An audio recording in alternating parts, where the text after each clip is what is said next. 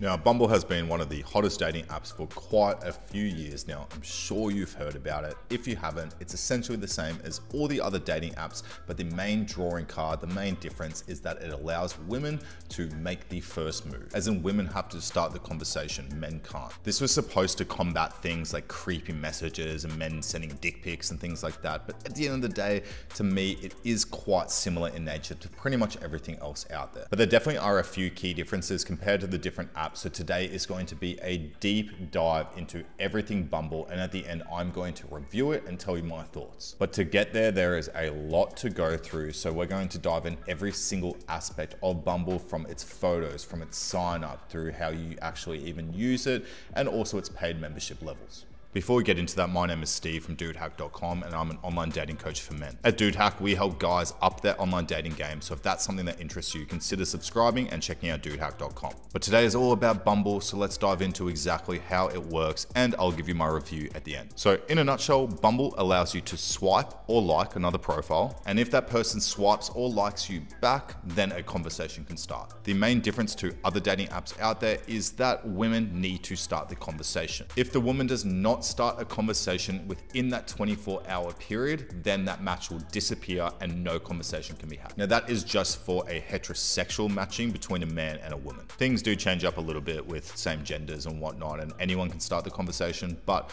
for the sake of today, let's stick on heterosexual conversation. Bumble also introduced some different sides to it, not just dating. It has Bumble Biz and Bumble BFF, which is to help you network and find some business contacts and find friends respectively. I gotta get some fucking friends. And that's pretty much just the basics of how Bumble works, but let's dive a hell of a lot deeper. Buckle up, buttercup. First and foremost though, if you are on these dating apps or you are looking to get started on them, you need to make sure your profile stands out. It's the #1 thing. In order to do so, you can take my free quiz down below. You can upload your profile. My team and I will review it, and we'll give you some personalized, actionable advice that can get you more matches within a few hours. So the link to take that quiz is down below. Well, that sounds like a good deal. So for us men, Bumble takes a lot of patience. Question I get all the time is, can men start the conversation? And quite simply, no, unless you send something called a compliment. We'll get into that later, but you have to be patient. And unfortunately, a lot of the women that do match with you sometimes aren't even going to send you an open. So it can be a little bit frustrating at times for guys. And I've even heard and seen it firsthand that sometimes women don't even know that that is how Bumble works. And they're sitting there wondering, why aren't these men messaging me? So if you're a woman and you didn't know that, I really hope you're watching this video and you now know that before not messaging any of the guys. So signing up to this Bumble is pretty straightforward.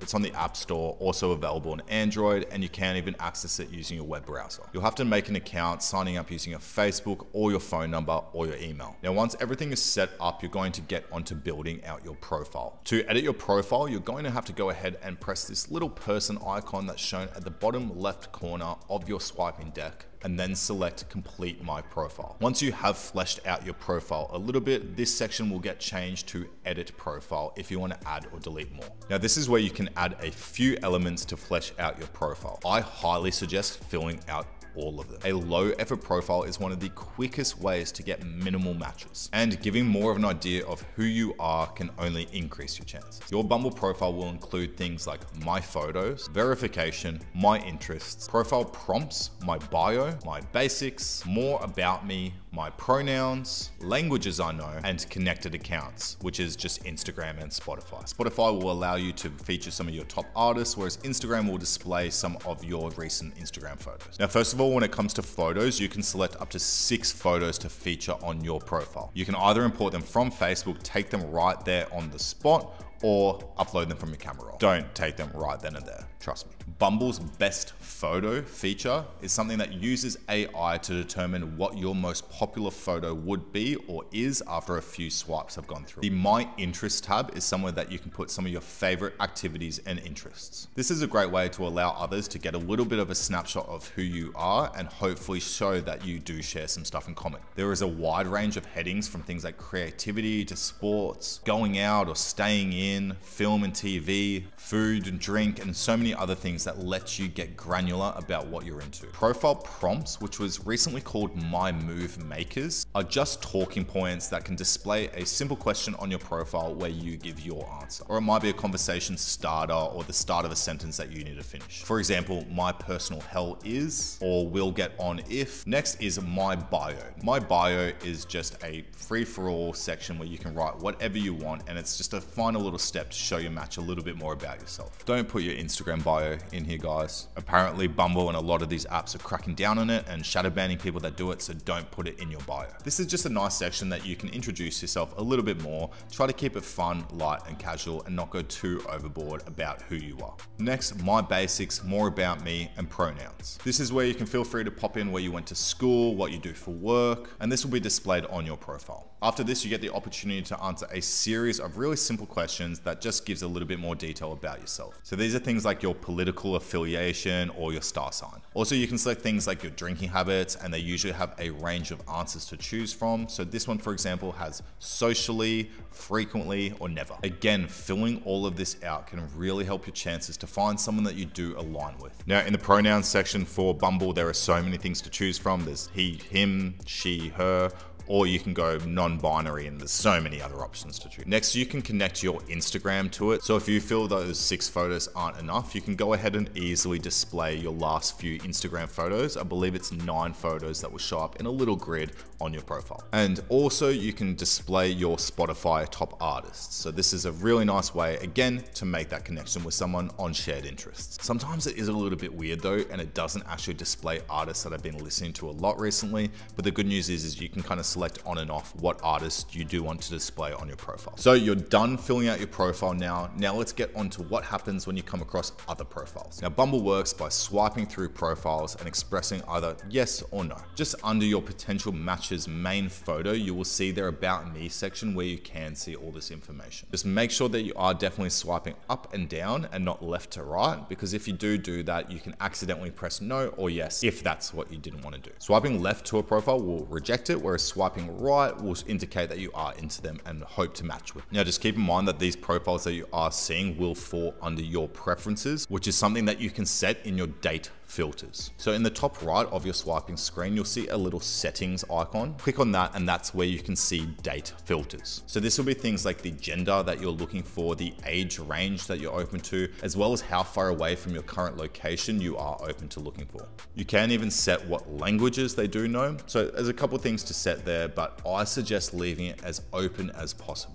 Now, these are the main things that you can actually set filters for, but if you are one of the premium users, which we'll get to in a little bit, you can set extra filters like their height, their smoking habits, and things like that. Now, keep in mind that your swipes or your likes are not an infinite resource. You do get a limited number, which does change time to time, so I can't give you a concrete answer on that. But don't be so swipe happy. Make sure that you are only swiping right and liking profiles that really do suit you, because you will run out of swipes per day. Plus, the algorithm won't like if you're just swiping right on everybody you come across. Now, if you did accidentally swipe left on someone that you did want to swipe right, don't stress. There is a feature called backtrack that allows you to undo that left swipe so you can get a second chance. So we've finished talking about setting up your profile and then going ahead and actually swiping. So now we're going to get onto the good stuff, which is actually matching and talking to people. Before we get into that though, just a word from today's sponsor. So just a very short break for today's sponsor, and today's sponsor is me. Now the channel is supported 100% by just myself. We don't have any external sponsors.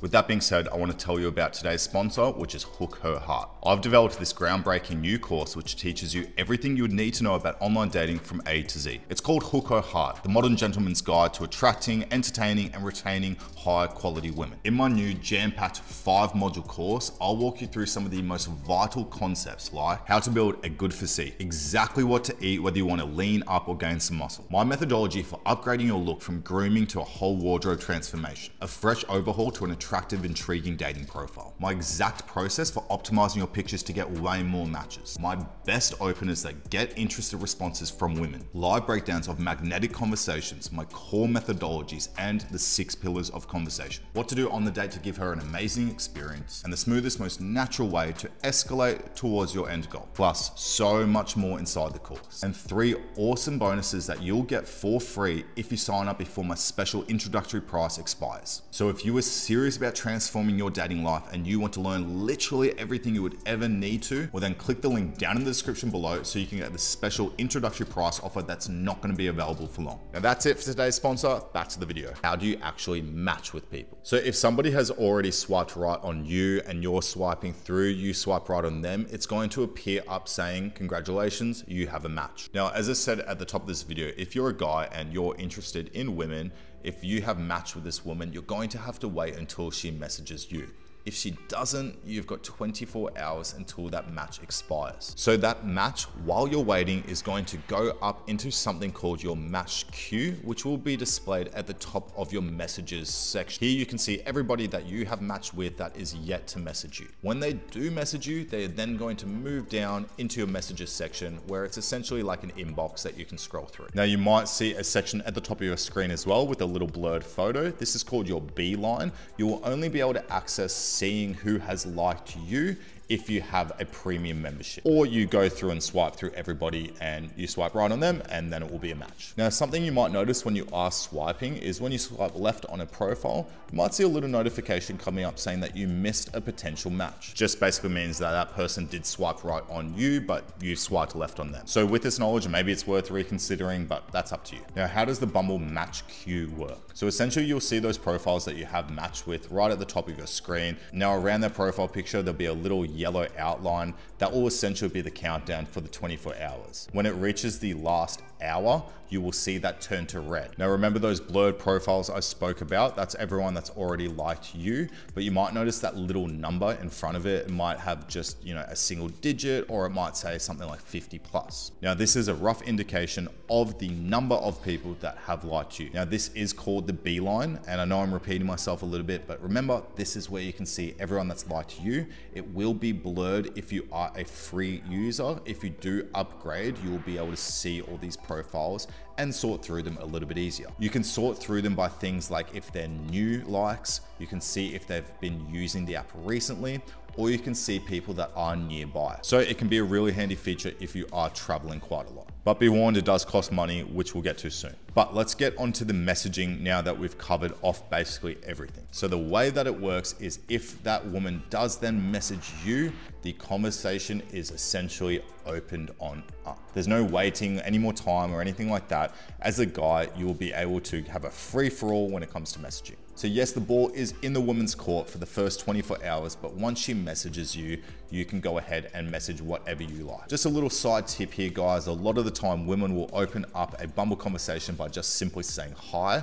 I personally think the best way to do it is to treat Bumble like any other dating app and treat it like you're starting the conversation with something interesting. Do not just say hi back. Now, something else you might have noticed on Bumble is asking you if you want to extend a match. Now, as I said, you will have only 24 hours waiting for that woman to actually send you a message before it disappears. But you can select something called an extend to make sure that 24 hours is now shifted to 48 hours. So let's just say that you see that little countdown of the yellow circle around their profile picture turn to red. You might want to go ahead and press extend, and now you've got a whole nother 24 hours to wait for her to open the message. Now this can be a good way to make you stand out from everybody else that she's maybe matched with, because it will now show your profile picture with a little blue outline. Anything to make you stand out on online dating is always a plus. But just keep in mind, you only get one free extend per day, so use it wisely. Next, let's get onto the Bumble conversation. Now look, in order to make things a little bit easier for the ladies starting the conversation, us guys can add something to our profile called a hint. So this is essentially just giving the woman a bit of a conversation starter, an idea to start the conversation with you. So this can be a number of little prompts that you can display when a conversation is started. Could be things like ask about, and you could say like my houseplant collection or something. Next, you can actually video call or voice call. So if text-based chatting isn't really your thing, you can just go ahead and have a phone call or a video chat. It's a great way to verify if your match is definitely real and if you do have that spark when you are actually talking. And these days with AI taking over everything, it can be great to make sure that you're not just chatting to ChatGPT and actually a person. Also, sometimes tone does get lost in messages and things like that. So I am a big advocate for jumping on the phone or having a video chat. usually after chatting for quite a while first. This can also help a lot of people, especially women, feel a little bit more at ease and a bit more comfortable before actually meeting up for a date. Next, you can record video or voice clips. So sending a voice note is something that has been used in lots of apps for a long time now, like WhatsApp. Now, I think voice notes are a great feature, and it's something that I always get quite surprised about the response that it gets. Even guys that don't have really deep voices, sometimes it surprises me when the woman they're talking to is like, wow, your voice is so nice. So guys, if you haven't used voice notes, definitely give it a try. I would say not to use every single message as a voice note though, because there are going to be circumstances where a woman can't actually listen to them. I would say it's something to just throw out every now and again sporadically and see the reaction it gets. Next, you can actually send a photo or a GIF. Pretty straightforward. Picture's worth 1,000 words, so you might want to throw this out every now and again. GIFs can be a really fun way to have a conversation with online dating, and I've always been a big advocate for them. Again, just use them sparingly though. It's kind of like emojis. You don't want to throw them on and every single conversation or every message you send, but every now and again to help illustrate something, especially when you're a little bit worried that maybe the tone is going to be lost. You make a bit of a joke or something. Adding that GIF to kind of soften the blow a little bit is always a good way to do it. Okay, we changed up location. I've got my girlfriend in the background, but let's just continue on. So we're up to the question game. Now with the question game, you and your match can both choose a question to answer, and your answers will be revealed at the same time. And next you have something called your move, and regardless of what gender you are, you will see this next to the conversation if it is your turn to send a message. As in, they have sent their last message and they're waiting for your reply. So up until this point, we've been mostly talking about just a heterosexual match when it comes to Bumble, but what about same-sex matching? Well, basically just the whole main drawing card of the lady going first just gets thrown out of the window, and essentially it's just like a normal dating app. But the 24-hour countdown will still be there, and this is just to give people a little bit of a kick up the bum to make sure that they are messaging and not ghosting someone. So previously we spoke about the profile verification, but how does that actually work? So as a reminder, this is just to prove that you are who you say you are. It gives you a little blue tick next to your profile, and this can definitely help build that trust with potential matches. Now this works by you uploading a selfie, usually doing some sort of weird gesture with your hand, and somebody from Bumble is actually going to verify that personally. So if that person has any sort of indication that that is a fake photo, your profile will be permanently banned from Bumble. To verify your own profile, click on Edit Profile and then click on Verify Your Account.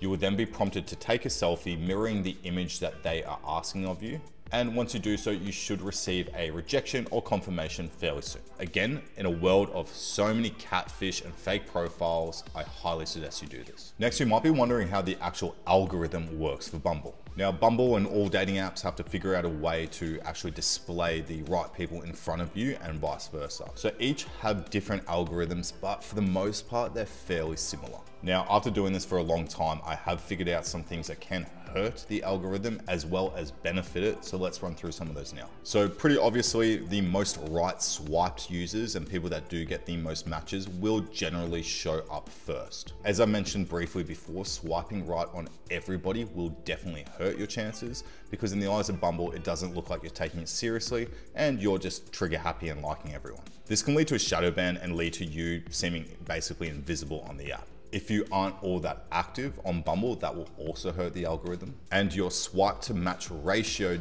definitely affects it. So if you're swiping right on heaps of people and unfortunately they're not swiping back on you, then you will drop down in the rankings. So that's why it's so important that you're only swiping right on people that are really your type, and you can imagine you've got a pretty good chance of matching with them back. Next, let's talk about the Bumble Bee key. If you go to your Bumble app profile, you'll see a small QR code. This is called your B key, but there's not all that information out there about what it actually does. Apparently you scan it so you can access exclusive events and things like that, but personally, I've never used it and I haven't heard too much about it. Now, next, let's get onto how paid Bumble works. I've mentioned throughout this video a few times the Bumble memberships. Let's talk about what they actually unlock, how much they cost, and if they're worth it. So on Bumble, there are two different subscription levels. One is called Bumble Boost and the other is Bumble Premium. On top of that, there are features that you can purchase as a one-off, like things called spotlights and super swipes. We'll get to those in a sec. First, let's run through all the features that do come with the Bumble membership. First, unlimited likes. Pretty straightforward. If you do upgrade to one of these memberships, you will ensure that you are never running out of swipes in your day. Next, as I mentioned earlier, the beeline, which is all blurred out, won't be anymore, and you can see everybody that has liked you already. Next, the advanced filters. This is restricting your match queue by a bunch of filters, such as their smoking habits and and things like that. Next, you've got something called incognito mode. And this is just something that you can select to prevent certain profiles from even viewing your profile before you've swiped right on them. Next is travel mode. Just like Tinder Passport, it allows you to appear in another location. Some of those extra one-off features that you can access that I spoke about before, we have super swipes. And this is just putting your swipe a little bit of a notch above a normal one. It comes up with a special icon, and essentially it's just saying that you really like that person. You have Spotlight, which is similar to a boost on Tinder or Hinge that you might be familiar with.